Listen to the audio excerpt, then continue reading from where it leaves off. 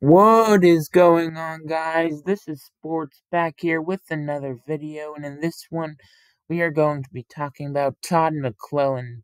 But before we get started, I just want to talk to you guys a little bit about my YouTube channel. So I do my videos on the New England Patriots, the LA Rams, the LA Kings, the LA Dodgers, and the Boston Red Sox.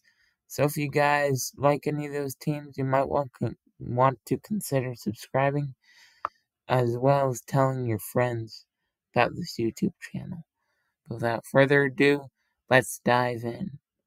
So the Kings just fired their head coach yesterday, Todd McLellan, and uh, I kind of like seeing him on the Kings and coaching, and thought he brought a really good style of hockey to LA, and he really got more fans involved.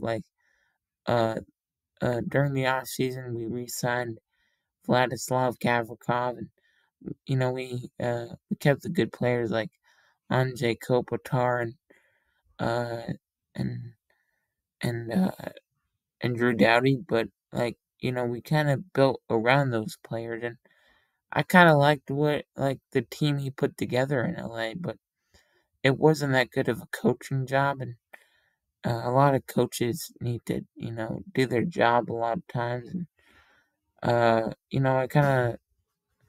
I enjoy this move by the Kings, but I don't really like to see him go, and I wish him luck in his future endeavors. But uh, you know, I uh, but I uh, but I don't really like this move.